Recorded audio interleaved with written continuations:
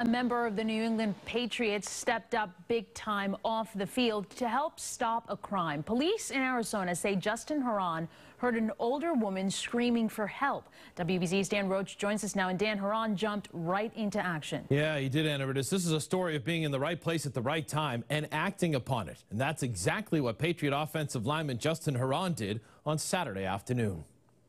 This is about us being able to celebrate two heroes in our community. Justin Herron was honored for what he thought was simply doing the right thing, helping rescue a 71-year-old retired school teacher being sexually assaulted in a park Saturday at 11 a.m. I just knew that someone just needed help.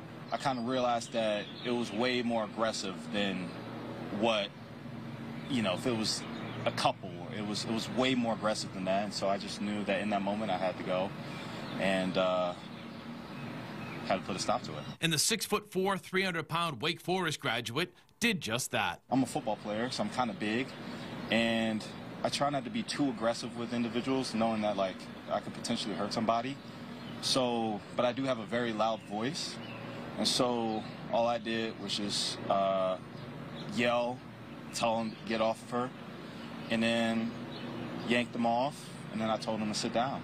Arizona resident Murray Rogers, who also assisted, was impressed with the 25-year-old Herron. Justin took the victim away from the scene, and I think that started the healing process, right? Because she didn't have to continually be in that environment. The 71-year-old victim met Herron and Rogers Wednesday, calling them her angels. It was heartwarming to see her, but also gut-wrenching to see how she responded to the trauma and how she's dealing with it.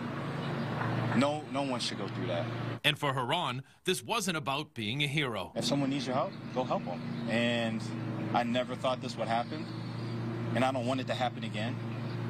I don't want to have to save someone else's life again.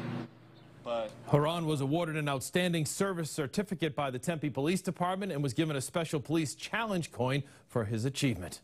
What an amazing young man. Paula? Outstanding, Dan, and thank goodness he was there and, as he said, acted. Dan Roach, what a great story. Thank you.